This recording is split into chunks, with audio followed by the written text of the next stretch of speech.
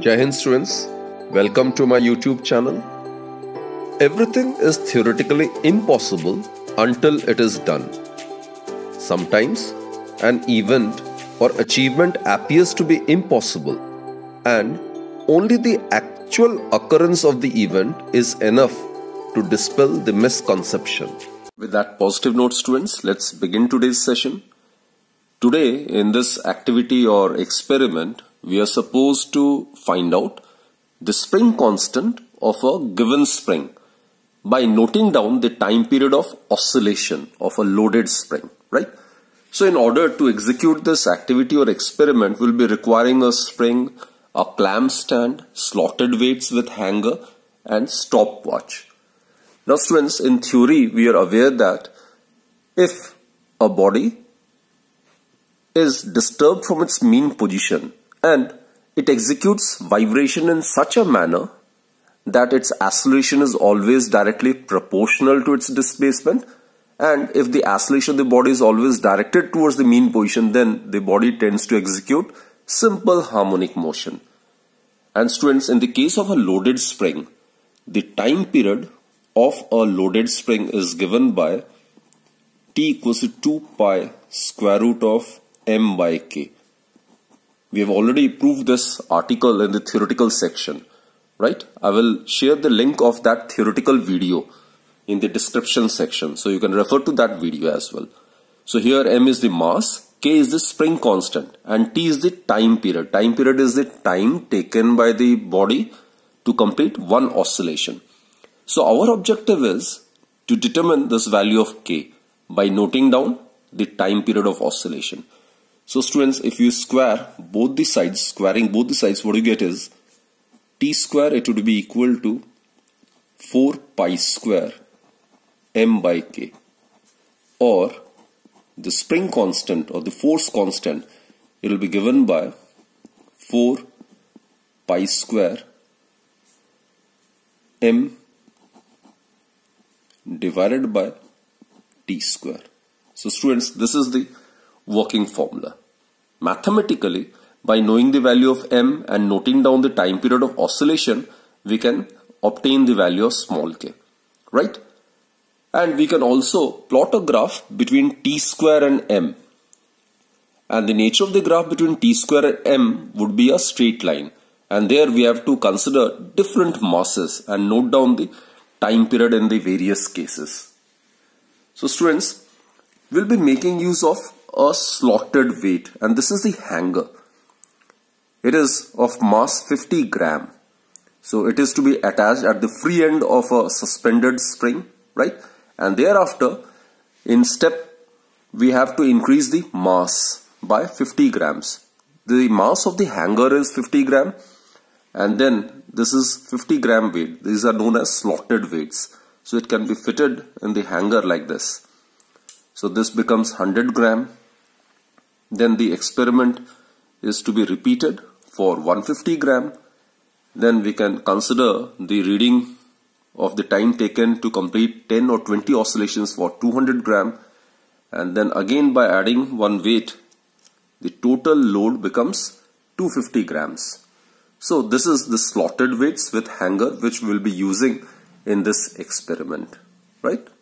Now students, the value of the spring constant of the given spring can also be determined by the graph which is obtained between m and t square. Now as I've stated, we will note down the time period of oscillation for different masses, for 50 grams, for 100 grams, 150, 200 and 250 grams, right? And then we will plot a graph between m and t square. Now students, if we consider this particular equation, then it can be rearranged in this particular manner. T square is equal to 4 pi square divided by k. The term inside this bracket is constant multiplied by m. Now look, 4 is constant, pi square is definitely constant. K, for a given spring, the spring constant or the force constant is constant, right? So the term in this bracket is constant. So students, t square is directly proportional to m. So if you plot a graph between m and t square, it should be a straight line. It should be a straight line passing through the origin. It should be like this. Ideally, the graph should be like this, right? And if you compare it with the standard equation of a straight line, then it is y equals to mx. Y-axis is represented with t square and x-axis is represented with the mass. So this will, the term in the bracket, it will give slope of this graph, right? So slope of the above graph,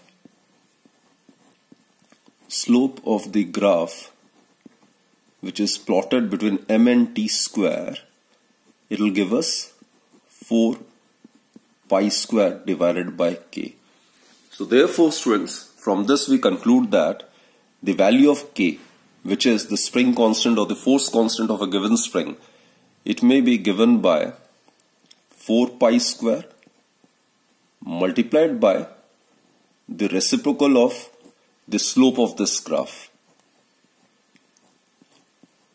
So this is how, by plotting graph between m and t square and getting its slope and then multiplying the reciprocal of the slope of this graph with 4 pi square, that will give us the value of spring constant of the given spring.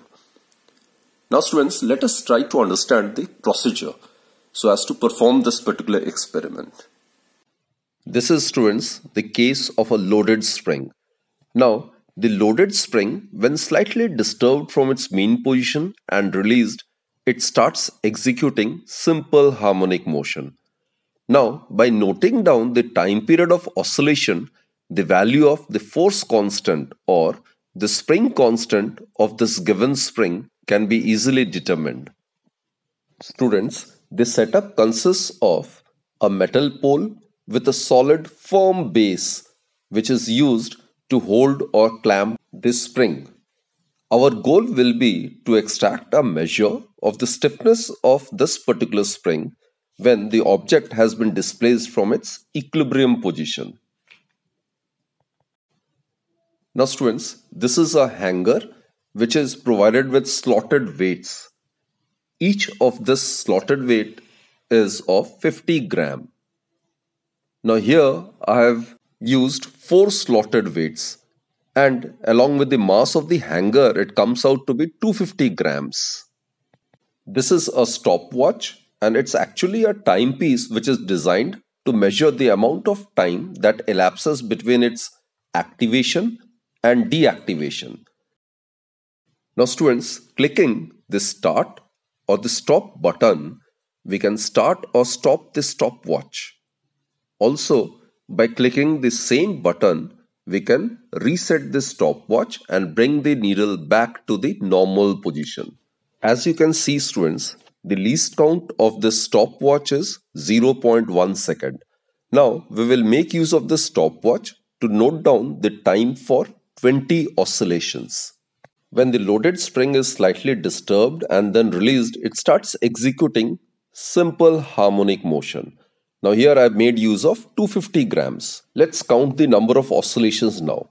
1, 2, 3, 4, 5, 6, 7, 8, 9, 10, 11, 12, 13, 14, 15, 16, 17, 18, 19 and 20.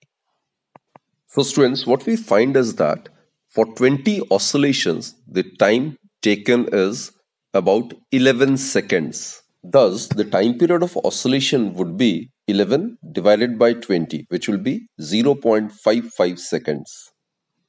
Now students, we are going to repeat the observation, that is trial 2. Let's start the counting of the oscillations. 1, 2, 3, 4, 5, 6, 7, 8, 9, 10, 11, 12, 13, 14, 15, 16, 17, 18, 19 and 20. So students, in trial 2, the time for 20 oscillations comes out to be 10.8 seconds. And thus the time period for trial 2 would be 10.8 divided by 20, which will be 0.54 seconds. Now let's repeat the observation for the third time, that is, let's consider trial 3. So let's start counting the oscillations now. 1, 2, 3, 4, 5, 6, 7, 8, 9, 10, 11, 12, 13, 14, 15, 16, 17, 18, 19 and 20. So students, we find that the time taken to complete 20 oscillations is 10.9 seconds in the third trial. So the time period would be 10.9 divided by 20, which will be 0.545 seconds. So students, I hope you have understood the procedure clearly so as to obtain the time period of oscillation. Now this is the observation table which we'll be using. Now this is the column for mass, which is in grams, right? The mass of the hanger, as I stated, it's 50 gram, and then by adding the masses in steps, we can increase the mass in the step of 50 grams. And for each mass or for each load, we have to repeat the observation thrice so as to minimize any error. So this is for trial 1, trial 2 and trial 3. And in each of the 3 cases, we will note down the time for 20 oscillations and then find out the mean of these 3 trials. Mean is the sum of the observations divided by total number of observations. Then students, in order to find out the time period, which is the time taken by the body to complete one oscillation, we need to divide this time with the number of oscillations. In our case, we have noted down the time for 20 oscillations. So the time period would be t, small t, divided by 20. And then we need to plot a graph between mass and t square. And this is the working formula to get the value of k, right? So students, these are the readings corresponding to mass of 50 gram, 100 gram, 150 gram and 200 gram. Now in the video, I have noted down, or rather I have shown you the time for measuring the 20 oscillations corresponding to 250 gram. And for trial 1, the result obtained was 11 seconds. For trial 2, the time which was obtained for 20 oscillations is 10.8 seconds. And for trial 3, corresponding to mass of 250 grams, the time which the load takes for completing 20 oscillations is found to be 10.9 seconds. So the mean of these 3 would be 11 plus 10.8 plus 10.9 divided by 3. That would be 10.9 seconds. So students, time period, which is the time taken by the body to complete one oscillation, it would be given by 10.9 divided by 20. So 10.9 divided by 20, it comes out to be 0.545. Now squaring this capital T, we will get the value of t square. 0.4545 multiplied by 0.545. That will give us about 0.297. Now knowing the value of 4 pi square, 3.14 whole square, mass is 250 gram divided by t square is 0.297. You can make use of calculator and get the value of k. So corresponding to 250 gram, noting down the time period and substituting this value over here, we get the value of spring constant as 33,197.3. And since the mass is measured in gram and time in seconds, so it will be in CGS unit, that is, it will be dyne per centimeter, right? And similarly, we have noted down the value for the time period for 300 gram as well. So let's complete the observation table. We get its value as 11.9 seconds. Trial 2, corresponding to 300 gram, the time taken for 20 oscillations is obtained to be 12 seconds, and in trial 3, I've got a reading of 12.1 seconds. So now we need to consider the mean of these 3. So that would be 12. So 12 divided by 20, that will give us the time period. So 12 divided by 20 would be 0.6. And square of 0.6, that will give us 0.36. The value comes out to be 32,865.3 dyne per centimeter. So students, mathematically we can easily get the value of spring constant by considering the mean of these values. So the spring factor or the spring constant, which is also known as force constant of the given spring, will be given by K is equal to arithmetic mean, which is sum of all the observations divided by total number of observations. So here I have taken 5 observations, right? So it will be K1 plus K2 plus K3 plus K4 plus K5 plus K6 divided by the total number of observations. So that will give us the value.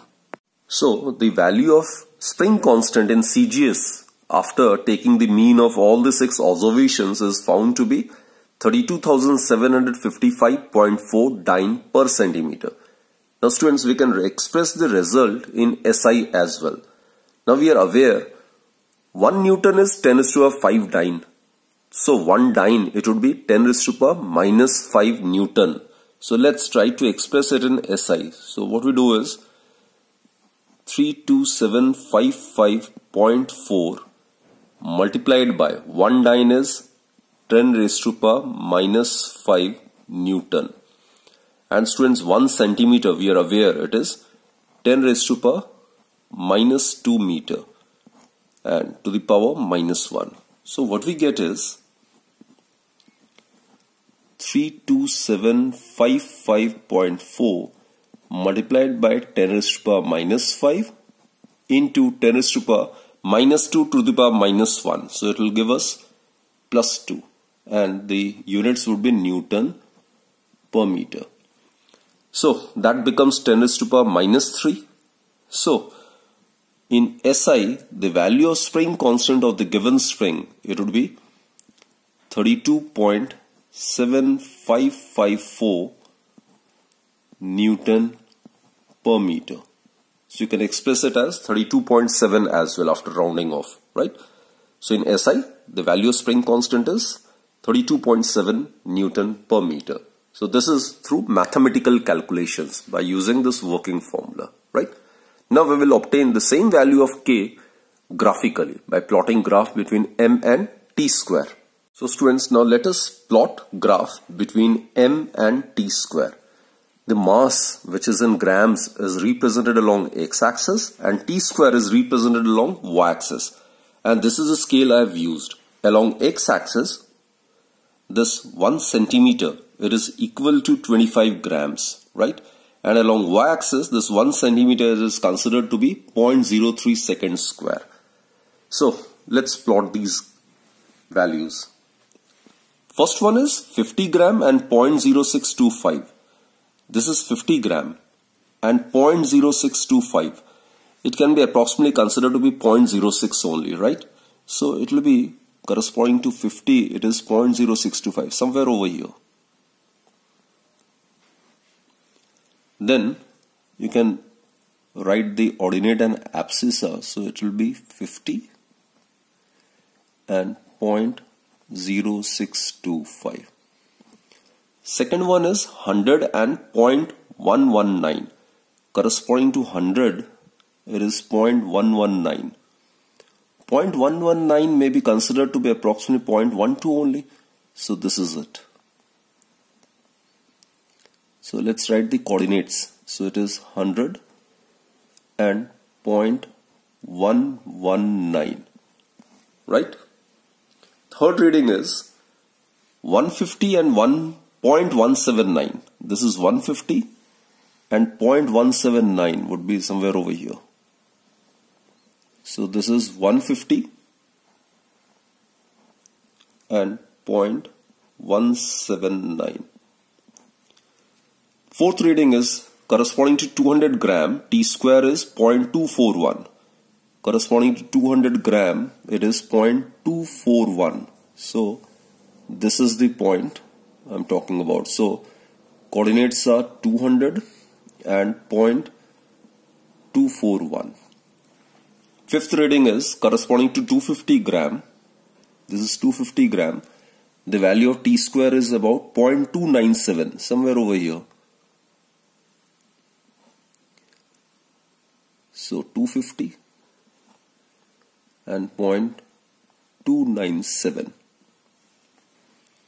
And the last reading is, students, corresponding to 300 gram. The value of t square is 0.36. Corresponding to 300 gram, the value of t square is 0.36. This is the point. So, if we join these points, it should be a straight line. Look, all these points should lie on a straight line.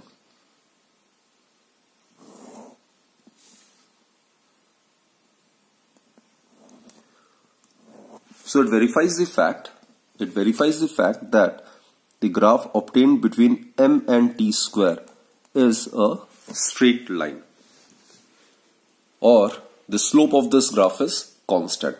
Now students, how to get the value of slope?